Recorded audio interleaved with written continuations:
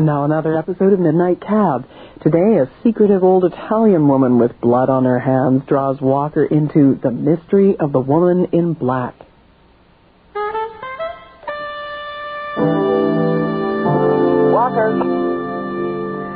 Walker, where are you anyway? Hello. Hello. Don't sound so excited. I'm tired. No kidding. You got to pick up at 428 Young. Ring the top buzzer. Thank you. Go to bed. I can't until midnight. If you wait until midnight, these mice will be dragging you down a road in a pumpkin. That's okay. Krista. Jeez. She sounds stoned. September 5th. Krista is suffering from sleep deprivation. Maybe I should join a support group. My name is Walker Devereux, and I'm the husband of a workaholic. She leaves the house at 7:30. She's designing a new computer system while Mr. Piatelli, who is just back from convalescing in Vermont, hides in his office. The system apparently is terrific. The only problem is it has to be inputted by Mr. Piatelli and his wonder mechanic, Joe Smart. Garbage in, garbage out. Meanwhile, she picks up her child Martha at the babysitter's and arrives home at 6. I have the supper on, more or less, and then I bathe Martha and get her ready for bed, more or less. She complains about the quality of the food and the mess in the kitchen, then does paperwork until she begins to dispatch from the house from 8 to midnight. When I arrive home at 5 in the morning from a hard night of driving cab, she's asleep. When I flop into bed, she flops out, neatly avoiding any bodily contact, picks up her crutches and proceeds to the bathroom. I fall asleep, and the next time I see her, it's supper, and so on, and so forth. Please, help me. What's this stuff? Mixed vegetables. Oh. Well, why don't you use it instead of the stuff out of a can? It's a lot better. I'll think about it. So, anyway, Alfonso is slowly coming around to the idea that we could control costs much more effectively if we integrate this really neat budget program I found. But we need to code and input inventory, so it means we have to hire someone, at least part-time. Because Joe refuses to wash his hands, and there's grease all over the terminal, and besides, he doesn't know what he's doing anyway. Garbage in, garbage out. But Alfonso's slowly coming around. He kind of pokes at the keys with a pencil. And I think he likes me being around the office again. We had a kind of meeting. I mean, he actually sat me down. Sit down. Sit down. Thanks. So, how you doing anyway? Fine. How are you doing? I don't want to talk about it anymore. It never happened. I don't even know how to spell the word. Heroin? Thanks. You're doing great, Alfonso. Just keep doing everything the doctors tell you, okay? Yeah. So, look, you own 51% of the shares of this business because your old man gave them to you, right? Yes. But I run the day-to-day operations. I make the decisions, well, except for capital items and distributions of profits, right? Yes. Yeah, well, the thing is, I need a manager since Jack Miller disappeared on me. And so, well, anyway, you're it. I am?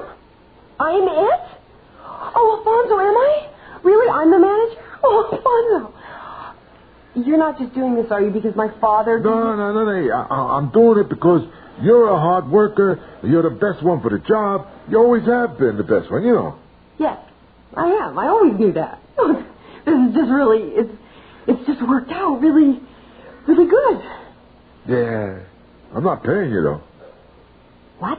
You're the majority owner. Why should I pay you? You'll get it the other end. But I want my manager's salary now. If I'm going to work my buns off... Hey, I work my buns off. Nobody pays me. What are you talking about? You give yourself a monthly draw. You change the amount all the time. It's ridiculous. How can I budget? You can't run a company that way. I run this company 30 years that way. And I want a manager's salary. All right. Hey, get out of here. This meeting's over. You big dope. Yeah. We're negotiating. Yeah? He's going to make me the manager, Walker. He really is. He said so. And he's going to pay me more. We haven't quite decided how much yet. But it'll have to be quite a bit because of the responsibility. Not to mention the hours. But I'll be the manager, Walker. Can you beat that? For once, I'll be making the decisions. Of course, if everything screws up, I'll get the blame. But I won't. Do you think the guys will be okay? I mean, me scheduling them and firing and hiring and, like, being the manager? Absolutely. They'll think you're the greatest. They'll throw you a beer bash. We think you're the greatest, too, don't we, Martha? Martha would make a speech, but her mouth and nose are plugged with applesauce at the moment. Oh, God. They're sweetie. Let Mommy wipe This is like... Great. Congratulations. Funny how things work out. I was going to be a great writer. I was going to sit in dark blues clubs all night and talk to poets. I was going to ramble down the streets of all the exotic cities in the world, dropping off masterpieces to publishers along the way. I'll be 22 next month. Nothing's happening to me. Nothing. Well, something almost did. But it was the wrong something. Jigs. She was unpublished, too. As wispy and beautiful as a girl in a Modigliani painting. I met her at the beginning of the summer.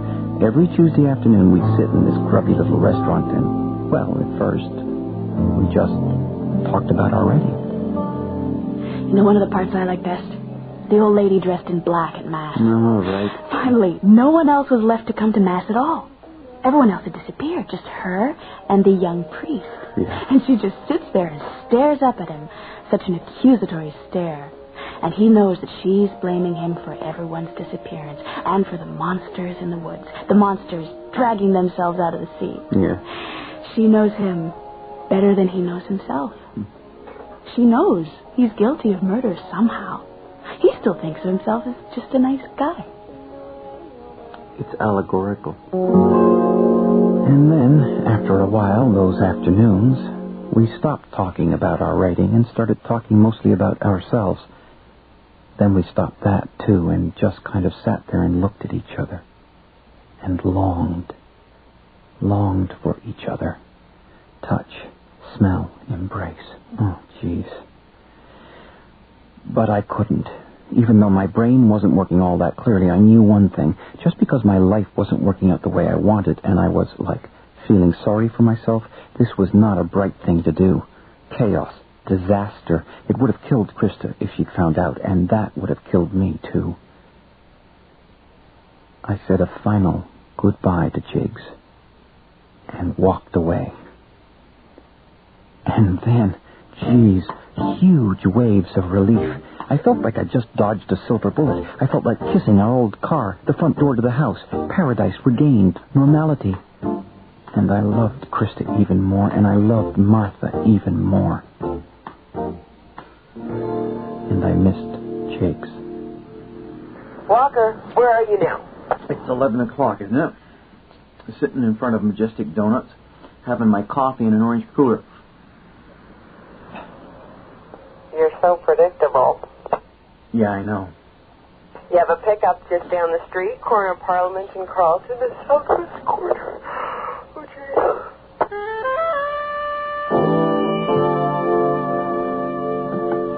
Good evening, ladies. Anna, in, come on. Are you the ones who phoned for a cab? No talk. Right. Oh, well, I guess you are. I don't want it. It's all good. No. Toronto. Too big. Yeah, well, it's kind of... Cookie. This address. Oh, okay. No problem. Is, she all right? God is with her. Anna, you're quiet. Please, now. I've had some weird people in the back of my cab, but these two old ladies were like the champs. One just huddled in the corner, whimpering, and the other one, every time I glanced into the rearview mirror, she fixed me with a wide, fierce smile like she was daring me to say something. I could hardly see the first one, just a glimpse of pasty white face beneath a black scarf and white hands or white gloves fluttering against the front of her black cloth coat like trembling birds. She continued to moan, and then, I swear, I saw the other one reach over and twist her ear to make her shut up. Okay, St. Peter's, Floor and Bathurst.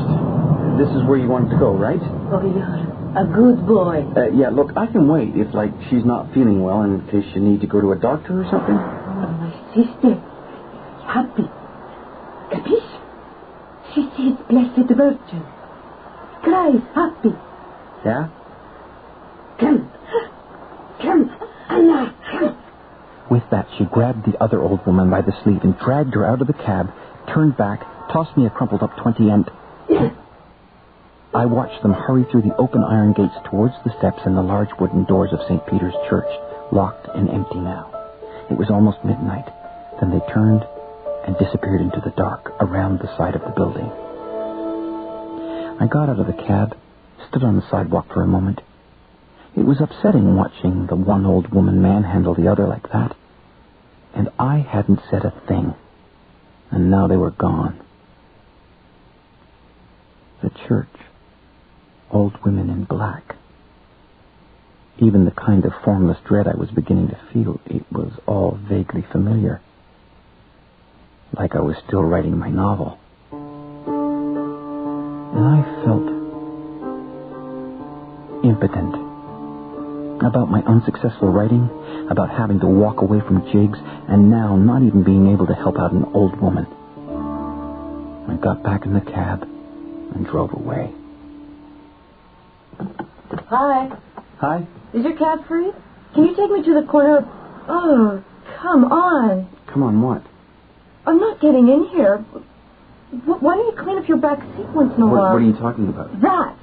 What is that? Oh, God. No thanks.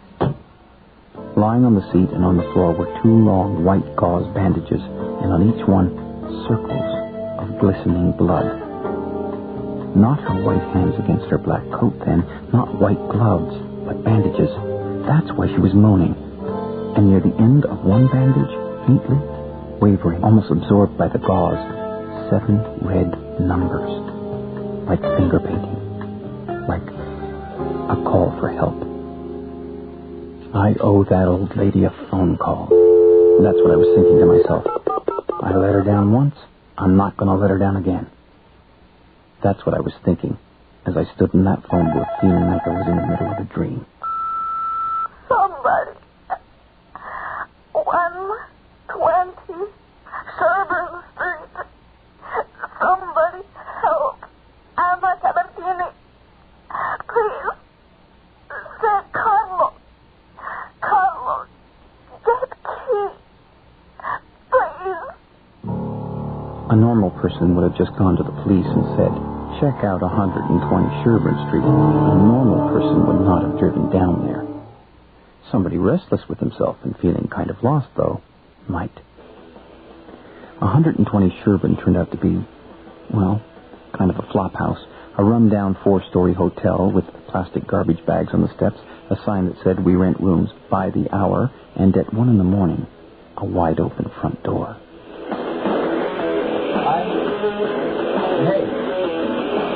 Hi. Hello? Hey. Hey, we can see you there, my man. Yeah. So where's the girlfriend? Well, bring her on in, my man. Don't be shy. I don't have a girlfriend. Yeah? You want one? No. Yeah? So, whatever. How long you want the room? I'm looking for Anna Cabertini. Oh. Hey, you're Carlo, eh? Yeah. I got a key for you, my man. Here somewhere. Well, there you go. Thanks. The pleasure is all yours. Hey.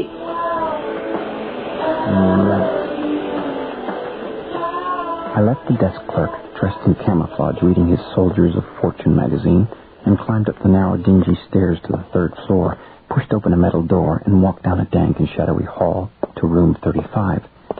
I was about to knock when I heard her, the old woman, talking to someone on the other side of the door. I will say, this is my son. After Mass. Tonight. I waited. Silence. Anna? It's me, The cab driver. Remember? Anna? The door swung open into a small room in darkness. I switched on a light. There was a single bed, neatly made, a scratched-up bureau and chair, a threadbare carpet on the floor, an empty closet, and no one. No one at all. Anna? There was a book, lying on the chair with a piece of torn newspaper between the pages. I picked it up, sat on the edge of the bed, and opened it at the mark. And a woman looked up at me from the page, and she was young, and her name was Gemma Galgani.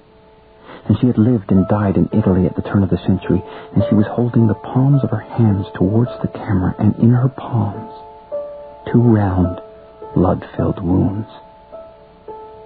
Stigmata, spontaneous wounds of Christ on the hands and feet, and sometimes the lance wound in the chest, and bleeding wounds on the forehead from the crown of thorns.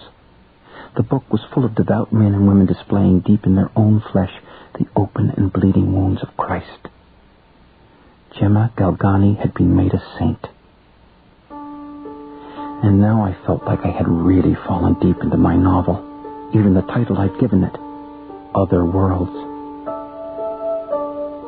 So, the old woman in the cab, with hands bound and fluttering like white birds, was what?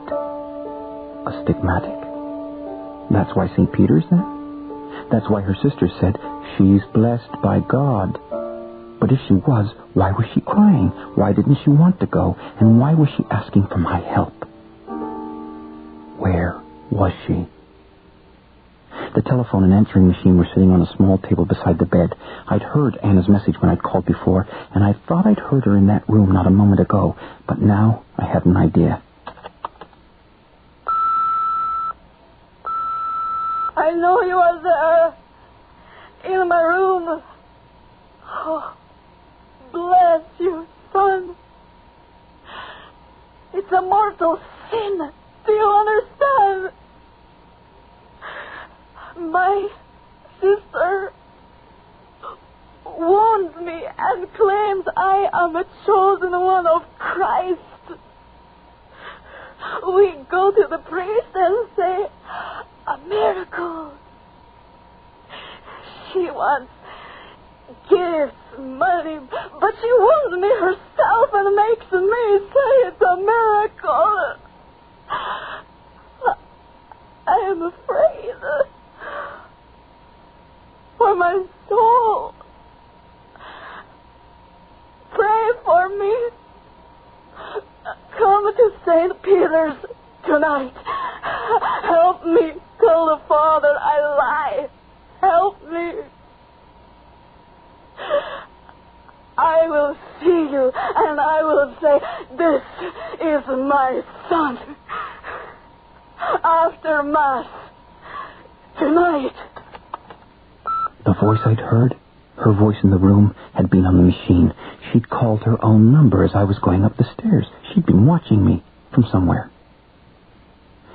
And the more I thought about the 2 old women calling for a cab just down the street from Majestic Donuts at 11 p.m., and the guy at the desk downstairs saying, "The pleasure is all yours," my blood froze, because I knew. 7:30, the next evening, I walked into St. Peter's just after Mass. Hello there. Hi, Father. Oh, you missed Mass, I'm afraid. It's just over. Yeah, I know. That's okay. Is it? Well, next time. I don't mean like I intentionally missed it. I'll come back on Sunday. Terrific. Well, duty calls. Oh, Father? Yes? Stigmata? What about her? I was just wondering, have you ever, seen a stigmatic in person? No. Not yet. I probably never will. It's very rare. Be quite something to see, though, wouldn't it? If it were genuine. It would shake you up. With that, he hurried past me and entered one of the confessionals at the back of the church, where 5 older ladies, all in somber black clothes, were already lined up waiting for him. But none of them was Anna Cabertini. And then I saw her, in her long black coat and scarf. She was kneeling in one of the alcoves, reached out a slim hand to light a candle, and then she touched the feet of the Blessed Virgin who stood towering above her. And I stood up, and she glanced my way, got swiftly up off her knees, and hurried out the side door into the night. I let her go. I sat down on the pew again and waited a while. Then, feeling angry, feeling like a fool, even feeling a little scared, I went back to 120 Sherburne Street. Are you there? Are you in there? The room was dark, except for the last faint light of day filtering around the blind on the window. And, deep in shadow, on the chair, the old woman in black sat and watched me. Hello, Jiggs. Hello, Walker. What am I supposed to do? Applaud? Faint? It was a test. Let's dramatize his novel and see how long it takes him to get onto it. At least that's what I told my friend. Of course, it wasn't exactly like your novel, was it, Walker? No. I don't know how to do monsters coming out of the woods, coming out of the sea. Jiggs, why? Why? Maybe because I wanted to play around with you like you played with me. Make you feel as stupid as I felt. I didn't mean... Maybe I wanted to seduce you, Walker. You're very brave in your fiction. You're very bold in your make-believe world. But it's not inside your head now, is it? It's all around you. It's dangerous now. Jiggs. You can do what you will with me now. I'm sorry. I'm sorry. I should have just stayed away from the first. I shouldn't have even, pretended I could be free. Well, yes, that would have been a good idea. Pretend. That's all it was, wasn't it? Pretense. Well, I don't know what I thought. I'm having a hard time holding my life together, Walker. Jiggs, take it easy, okay? Come here. Look at me, Walker. Look. What do you see? A mad woman? No. It started off as a joke. It seemed like a good idea at the time. Fooled me? No, it didn't. Not for long. When I saw you at St. Peter's, the look you gave me, and me dressed up like a fool, I began to, lose things, you know. I couldn't, hold things together. Everything went spinning.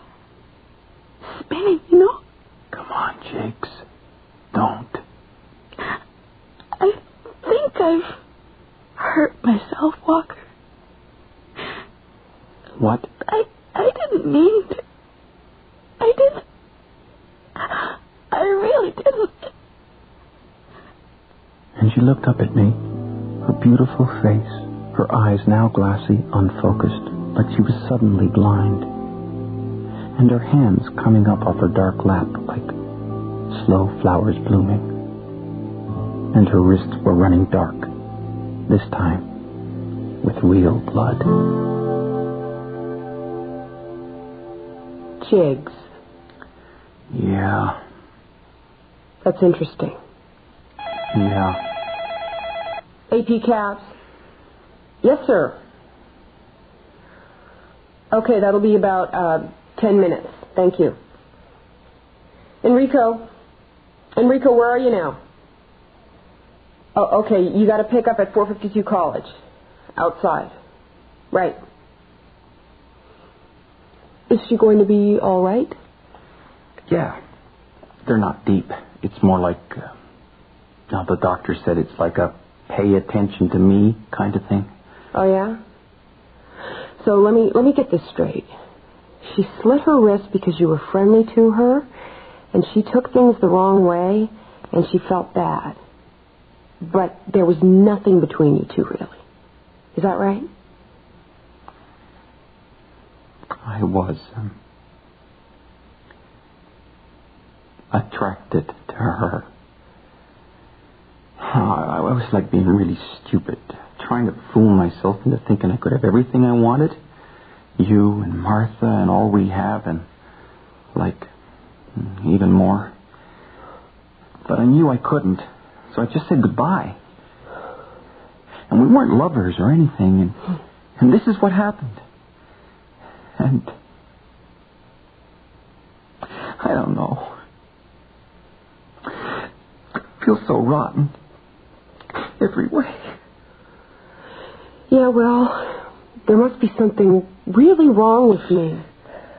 I guess I should feel thankful that you really wanted to make love to someone else, and at the last moment you didn't. But somehow that fails to thrill me, Walker. Thanks a lot. Oh, come on, Krista. You lousy, creepy son of a bastard. You know something? What bothers me most? I don't know what's going on in your head, Walker. I don't know anything about you. You answer it. Because I'm going somewhere. I'm going out. I visited Jiggs once in the hospital. She said that it didn't really have anything to do with me. It had to do with her whole life, and that she was going to go away somewhere, start again. She looked fragile and pale. I didn't know what to say. I was afraid to say anything. I think I've seen her for the last time. The last of her. And Krista, well, she hasn't killed me yet. I even caught her smiling at me the other day when I was reading to Martha. Of course, then she looked away. I don't know. I think we will get it back together again. I will get it back, I mean. Her trust. Jeez.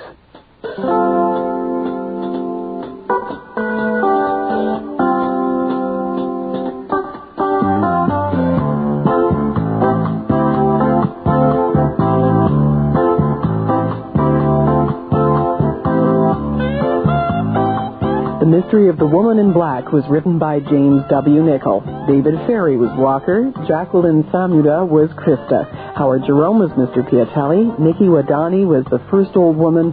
Stacy Mistishin was the young woman. Michael Karuna was Slim. Thomas Hoff was the priest. And Stephanie Morgenstern was Jiggs. The recording engineer was Greg DeClude with sound effects by Matt Wilcott. Production assistant Nina Callahan. Music was composed by Milan Kumlicka. Midnight Cab was produced and directed by Bill Howell. You can hear today's episode, The Mystery of the Woman in Black, again this Saturday night on CBC Radio, 6:30 in most of Canada, 7:30 in Atlantic Canada, 8 o'clock in Newfoundland. And here's Emmylou Harris with a song from her album, Wrecking Ball.